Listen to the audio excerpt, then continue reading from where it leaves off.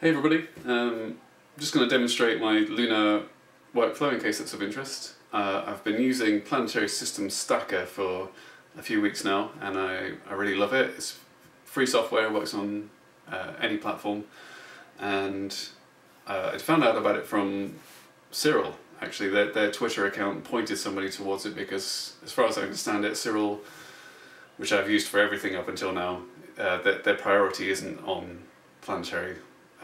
Because, well, presumably because Planetary System Stacker exists, and why duplicate work, or I don't know. But in any case, Planetary System Stacker, I think it's brilliant, and I'm just going to take you through how I've been using it. Hope it's interesting.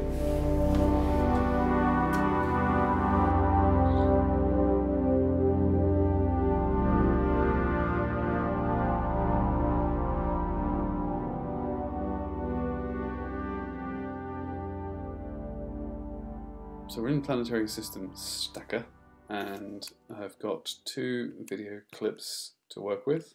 We have the south pole of the moon and the north pole because they don't fit in my field of view. So this was the Canon 550D on a 6-inch Max-Sutov, and I'm filming in 1080p, which is the best the Canon can do.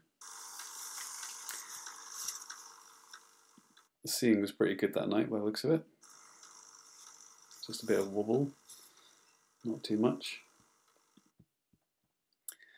Okay, so in Planetary System Stacker, the first thing to do is sort your configuration out. So, do you want to write your images as TIFFs or FITs or PNGs? Do you want to do stacking plus post-processing? And what drizzle factor would you like? And then some of these points, they are sort of targeted towards automation, because the alignment box, when we get to that, going through it manually, we can change that at the time. But if you were doing a batch, you'd be able to set that at this point and then start your batch off. And we're working on a planet or a surface. I think I'm going to go for surface here. Yeah. Okay. So that's the configuration sorted. Now let's add our video. We'll do this one first. So we've got our job there. You can add and take away jobs. Press OK and start. And we're ranking and aligning all frames here.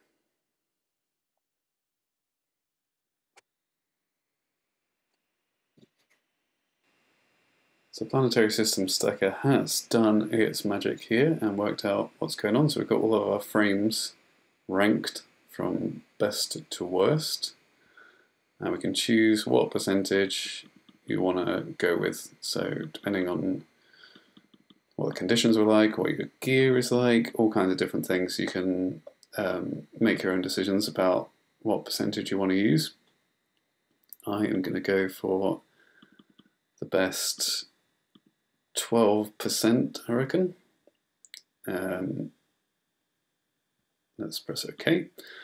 We now get the choice to choose a region of interest if we wanted to have if we were working on a specific crater or something. Maybe you'd want to choose a region of interest, but I just want the whole thing. So I'm going to press OK. And here was what we were talking about, the alignment point grid. So we can make it generate a grid for us. And we can see that parts of the moon here are missing. So I think I'd last used this on a planet. So I'm going to increase the pixel width, the width in pixels of our box. That looks a bit better.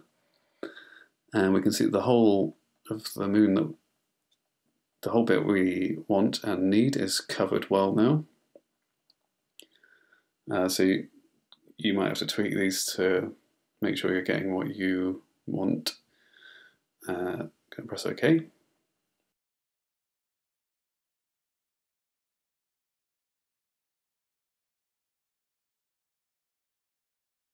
Right, so we now handily have our frequency distribution of local warp sizes at alignment points. I think this is confirming what I thought, which is that we weren't getting a lot of like tearing because the seeing was quite steady, but I don't know. That's just a guess. Right, and now we're in the post-processing bit. So if you hadn't pressed enter post-processing at the beginning, you would just have the stacked moon at this point, which looks something like this. So we're basically talking about wavelets here, and I was shooting color on the DSLR, so I have ticked for Planetary System Stacker to sort out my RGB alignment to correct for atmospheric prismatic dispersion. But there, yeah, here we go. So wavelets, perhaps you know about wavelets already, perhaps you don't. The radius here is, I believe, the level of detail that you are choosing to work on. So I believe it's like coarse details, and then as you change this radius, it becomes finer and finer details, I think. So what I like to do is just turn it to the extreme to see what I'm working on, see what I'm affecting with this adjustment layer. Let's watch as we go through here. Wow. So I believe we're supposed to get something between 1 and 2 that looks good to start with. Okay. And because you add a lot of layers, it's good just to be gentle. Don't over sharpen is my approach. And we add a new correction layer, and when we do that, Planetary System Stacker will use this radius that we've used for the first one, and it will add it by 1.5 times. So we get this, which is now working on that detail. So let's just add a bit of that. And another one.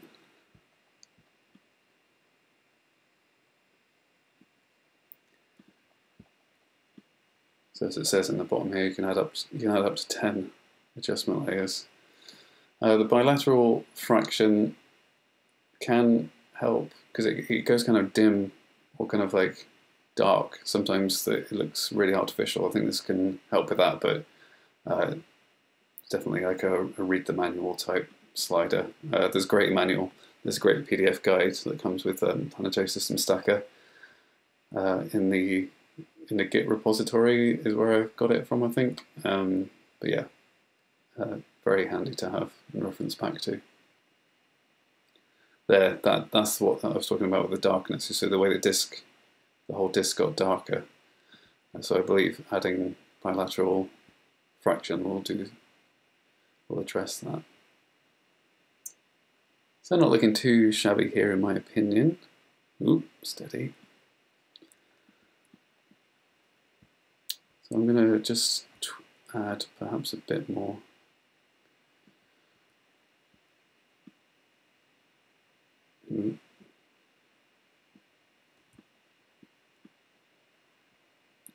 That looks okay. So we've got some great comparison features down here. So we can make a new version. So we're in version number 2, and we can, just for the purposes of illustration, take off all the adjustment layers of number 2. So we're back to the raw image, and then you can just switch to see how it's looking, or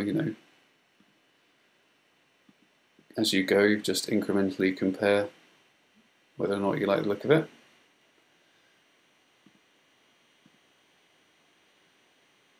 So I think that'll do for me. So you can save as, or just press save, and that will put at the beginning when you were doing configuration and I chose TIFF. Just pressing save should put a TIFF in the folder there. So this one, PSS Planetary System Stacker.tiff is the raw stack, and then GPP is the wavelet shaped one that we just made. But of course, we can save as if you want to, give it a sort of more human, depending on how you like to work. Could say like Lunar South or something that you wanted to remember it by. Anything like that. And then we press OK, and then you could open the next one if you wanted to, and so forth. But yes, from there I next use Darktable. Now perhaps you know Darktable, perhaps you don't. I think it's, for me, I had a bit of a learning curve with it, but I really love it. So it's a non-destructive photo editor, and what we're going to do is just go to the folder with our moon pictures in it, and then Darktable is going to import all of the, it's going to create a little file for each of our images. So it's just got these tabs here between light table and darkroom. So when you choose the one that you want to work on, so we'll work on lunarsouth.png. We're in edit mode now, so we've got all of our tools at our disposal in here, and we can go back to the light table, and you don't change anything until you export it, where it applies all of the things that you've changed. And so from light table, choose where you want to store it. You choose where you want to store it here, and then what you want to store it as, etc. And then you press export, and that's how you sort of make the changes happen to your file. That took me a while to get used to.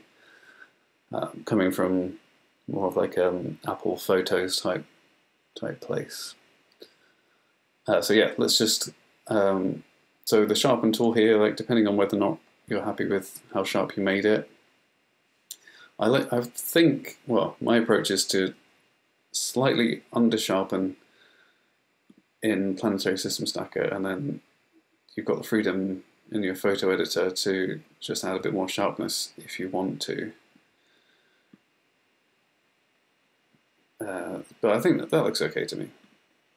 I'm just going to put a bit of tone curve on it, because I just want to bring out the dichotomy between the lighter parts of the crater ejector and things here with the darker mare. I just want to sort of exaggerate that difference.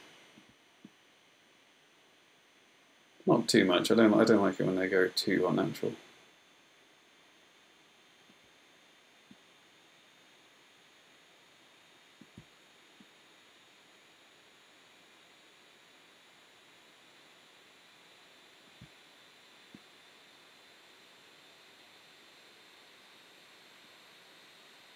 Okay.